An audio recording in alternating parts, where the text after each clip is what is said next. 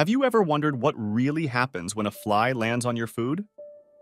In today's video, we will explore the disgusting world of mouthparts, regurgitation, digestive juices, and potential contamination.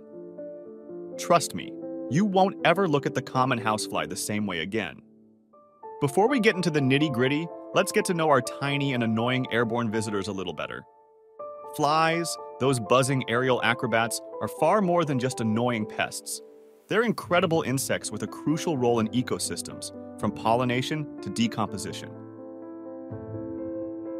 Flies are nature's cleanup crew. They are key players in the decomposition process, breaking down organic matter like dead animals, plant material, and other debris. Certain fly species, such as blowflies and flesh flies, lay their eggs on decomposing matter.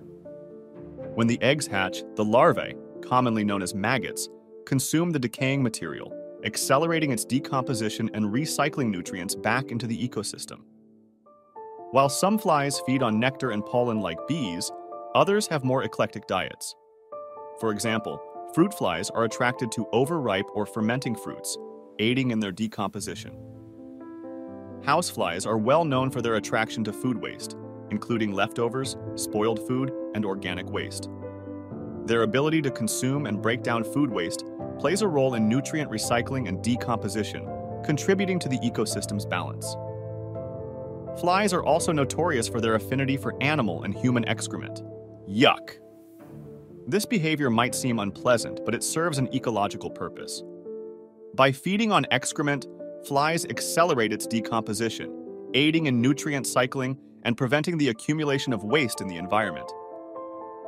Over time, flies have evolved a fascinating set of mouthparts that are adapted to their specific feeding habits. Unlike mammals, which have teeth for chewing and grinding food, flies have specialized mouthparts that allow them to consume a wide range of liquid and semi-liquid foods without the ability to chew. The mouthparts of flies are often referred to as sponging mouthparts because they function like a sponge. Since flies don't have jaws or teeth for chewing, their mouthparts are designed to absorb and transport liquid substances. The labelum is the main component of a fly's mouthparts. It's a fleshy, retractable structure located at the tip of the proboscis, the long, tube-like structure extending from the fly's head. The labelum is covered with tiny hair-like structures called sensilla, which can detect and locate food sources. When a fly lands on a food source, it extends its proboscis and uses the labellum to explore the surface. The sensilla on the labellum help the fly detect moisture and potential food particles.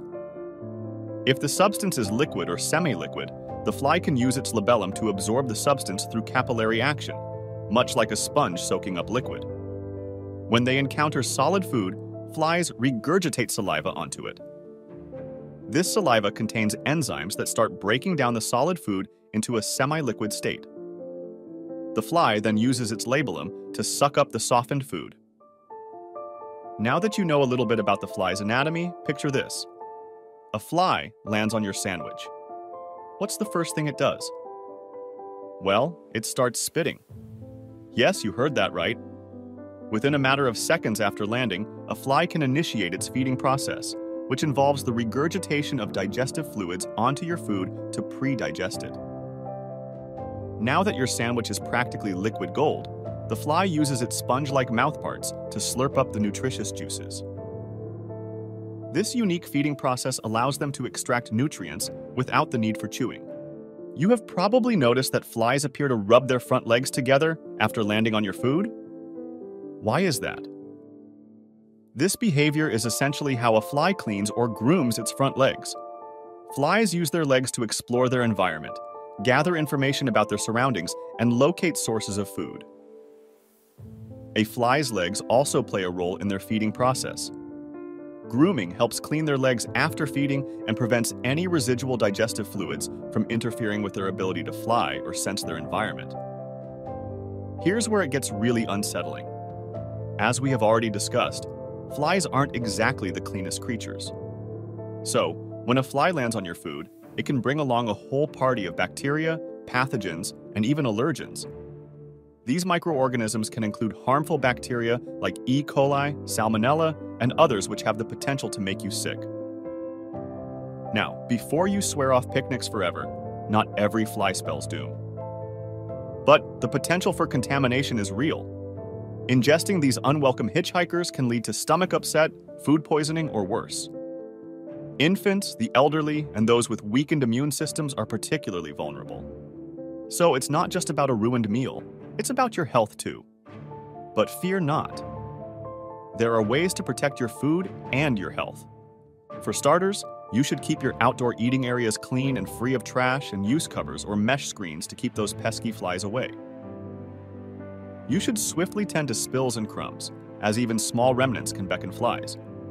Be sure to seal trash receptacles firmly and adhere to a routine of disposal to repel flies allured by the scent of waste. Trim surrounding foliage near open-air dining areas to create an inhospitable environment for fly habitation. Harness the power of natural repellents like citronella, eucalyptus, or mint essential oils to craft an atmosphere flies find off-putting. Additionally, exercise diligent pet waste cleanup. With these strategies at your disposal, you can fortify your defenses against the presence of flies, creating a more hygienic and enjoyable environment for dining and daily activities. So the next time a fly lands on your meal, remember the journey it's been on and the potential risks it might bring. If you liked this video, please hit the like button and consider subscribing to our channel. See you in the next video.